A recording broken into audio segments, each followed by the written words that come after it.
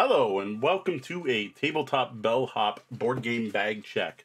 Today at the hotel we are checking in this extremely popular, tons of buzz, heavy Euro game Coimbra from Eggertspiele. This one, there is so much buzz about this game. I admit I'm about a year late to the party. This is something I received as a gift for Christmas this year. I am really looking forward to digging into this game.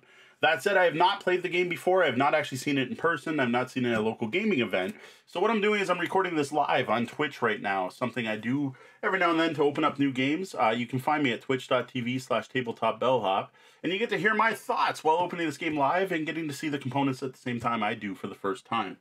Again, I am Mo Tuzno, the Tabletop Bellhop, your cardboard concierge, answering your gaming and game night questions and striving to make everyone's gaming experience better.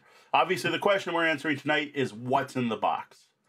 If you want to see answers to other people's questions, head over to tabletopbellhop.com and click on Gaming Advice, where I answer all kinds of questions, including things like what to do when a player can't make it to your game night, or what are the best games for 5 players exactly when you only have 5 players. That's just a couple of our recent topics.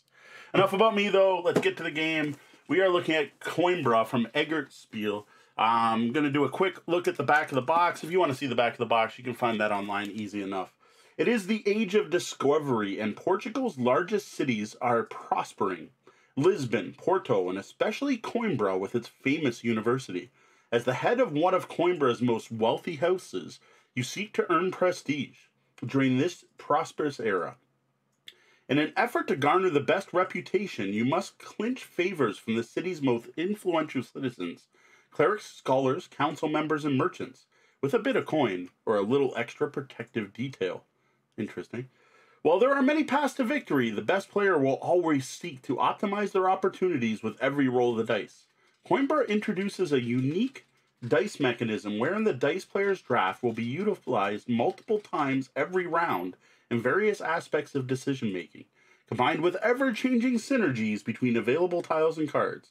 No game of Coimbra will ever be the same. We have a game board, 4 player boards, 4 crown tokens, 24 monasteries, 56 cards, 1 rule book, 15 voyage cards, 4 favorite tiles, 12 die holders, 1 cap tile, 4 influence scoring tiles, 100 discs, 8 markers, 5 die tokens, 4 programs, 4 lions, 4 lions, 13 dice. That's a lot of stuff. Let's take a look at what that looks like. All right, first thing I gotta do though is I'm gonna cut the shrink wrap off. I'm just using your standard hobby knife here. Always cut away from yourself. So this plays ages 14 plus, 3 to 4 hour players up to 2 hours. Should have probably did that while I was reading the box. Alrighty, what do we get in Coimbra? Alright, right up the top we have an ad for Coimbra in, okay, it's a catalog. I'm like, why would you give me? So, obviously this company does Coimbra, Great Western Trail, and Heaven and Ale, all games extremely well regarded. Hey, people shopping for me next year, Great Western Trail. It's one I want to try. Alright, rule books. We have rule books in English. We'll just start right with it. Nice, square, big, thick rule book. Nice, easy to read text on a light background. That's pretty. That's a lot of art and only a little bit of words. Lots of good use of negative space. Color-coded sections. This looks like a very solid rule book. Looks very readable. Oh, I like the color coding. I don't know what it means, but I like it. You can see that the different sections are in 3 different colors here. So far, this looks like a good one. This looks like a really nice, very detailed rule book. Bonus overview. So no, we're still going. Still going. And bonuses. Okay, so now we're looking at bonuses of the favorite tile. Most common rewards. Wow. So we're still rules. We're not even into reference. This definitely does kind of look like reference. We are looking at a big 16 pages right to almost the bottom of the 16th page. That's a pretty hefty rule book. Up next, we got rules in another language I don't personally care about, but it's always nice to see publishers support multiple languages. And then we get right to punch boards. Nice, clear punch boards. I guess those are the most clear dice I think I've ever seen. All various shapes. things obviously in player colors. Don't know the game well enough to know exactly what these are for. Looks like you're going to have different eras or stacks. Iconography looks pretty good. Looks easy to see from across the board. Oh, just one punch board for the whole game. Okay, impressive. I was expecting a whole bunch of cardboard. Not a lot of cardboard. Oh, plastic box insert. Bonus. Board. All right. I don't know how much you'll be able to see of this on camera. This is not a small board, though not huge. There you go. I got it all in. Very nice. Very bright, crisp colors. I really dig the colors on this. There we go. Get rid of the I'm trying to get rid of that bit of glare, but it's not working. See, my new overhead light helps and it doesn't all at once. Obviously, those tiles we just saw are going to get on this main board. This is an economic game. Obviously, look at the market here. Nice, clear board. Single-sided. I gotta admit, I actually like seeing just black. That means I didn't waste any money putting a pattern on the backside of a board I'm never going to use. Nice insert. I dig that. I don't know how functional it is until I actually try to put the game away with it, but that is a nice looking insert. I dig that they match the color of the blue of the water to the insert. That's just a nice touch. Oh, look at this. That is a impressive insert. I have to assume these are for the players because there's 4 of them and it's a 4-player game. One-sided. See, here's the thing. Like, I wouldn't have minded if that was black. I don't need art on the back, but I don't mind. Nice thick boards. None of that. This is just heavy card. I'm just going to put that back right where it was because that fit there nice. We're looking at cubes. We'll pull out a cube. What's going to show up best on the camera? Probably red seemed to work really well last time. It's a red cube. Decent size. Bigger than your usual resource cube. In this case, we're going to slide things down just so you can see it on the black here. Red cube. Then there's some type of meeple. Again, we'll stick with red. There's one of these in each player color. There are 2 cubes in each player color. Not your usual meeple, more of a pawn style meeple. Then we have what looks like a lion rampant. This is a cool piece. This is a neat looking meeple. Ooh, and it's on the floor. Where did the lion rampant go? Okay, we're gonna switch to yellow, and I'm gonna remember to get that right later. So there's the yellow lion. Then we have a ridiculous number of discs in player colors. A ton of discs. Anyone joining partway through is probably like, why is there only... Yeah, I can't. So a disc. Why is there one yellow one out there? We have discs in all the player colors. Then we have whatever these are. Dice cappers, I think they mentioned. So dice cappers in the color. So this is an interesting thing. Once I get a die out, we'll take a look at one of those. A deck of cards, hefty deck. We'll open that up after. And the dice. They're pretty standard D6s in a rather interesting mix of colors. We'll take out, yeah, it's a D6. It's what you'd expect. That color is really not, camera doesn't like it. Let's go with green. It's a die.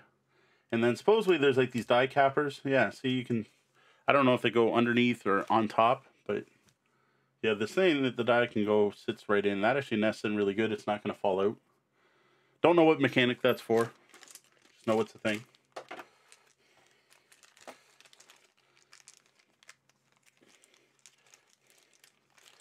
In order to save time, I am just going to toss this stuff back into the box. Of course, I took the dice out. Now they don't quite fit back in. So I'm going to ditch that because there is a specific spot in here to fit the dice. So yeah, if you can tell, there's a specific spot for all the dice. So we just put those in there. I'm going to throw this in its spot. This in its spot, the lion in its spot. The discs I have to assume probably go up here, so I'm going to throw this disc in here. And then we're just going to toss the rest of this back in there. Because you don't want to watch me sort through this. Then we'll take a look at those cards.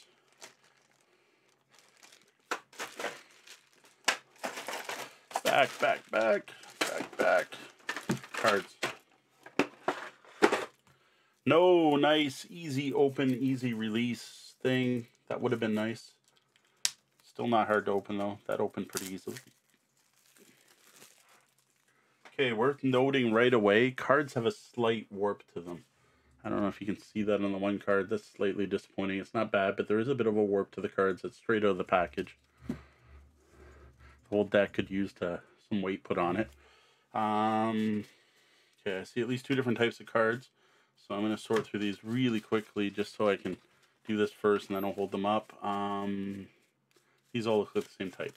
Alright, so at first we obviously have some kind of location cards on the backs.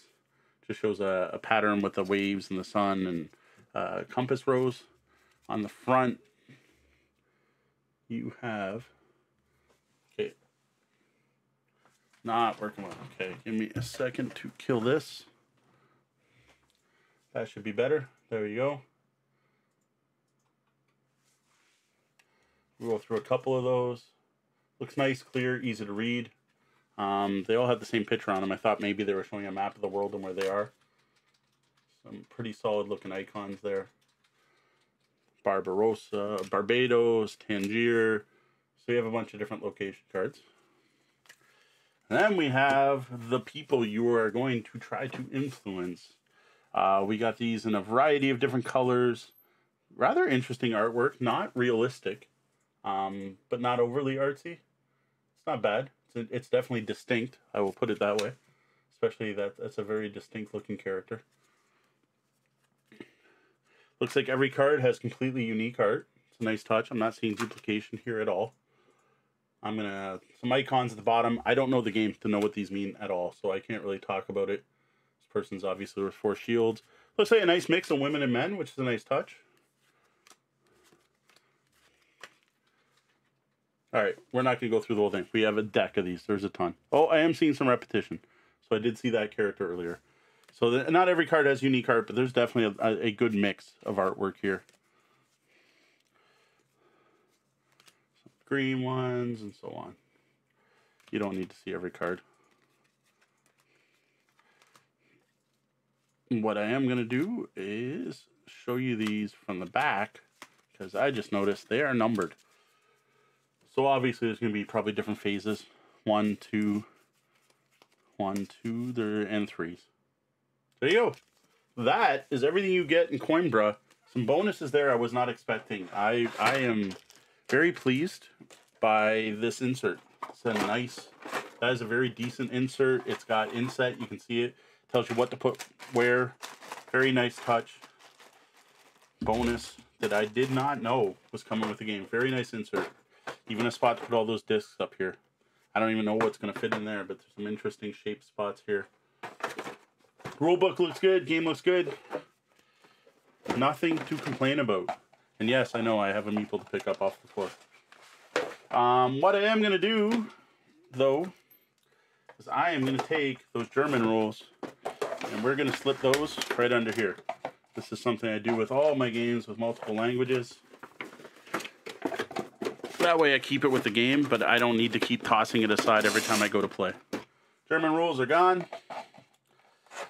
Boards still have some stuff to punch out. Looks like there's spots for all that.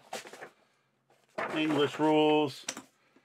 Advertisement. I'm not going to bother putting the advertisement back in the box.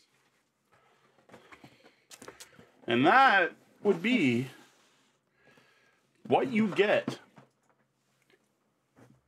in a copy of Coimbra from Eggertspiele. Looks good. I have no complaints about what I saw in that game. It's about what I expected. Lots of nice wooden components. Not as much cardboard as I expected. I expect Euro games to have a lot more cardboard than that. Looks good. No complaints whatsoever.